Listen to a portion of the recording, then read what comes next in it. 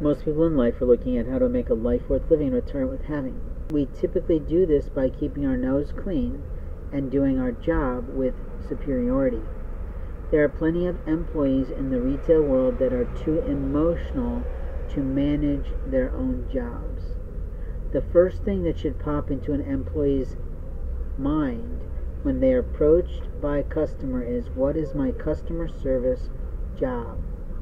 The second thing that should be in a company employee's mind is, how do I ensure that this consumer has a positive corporate or national brand experience at my local store?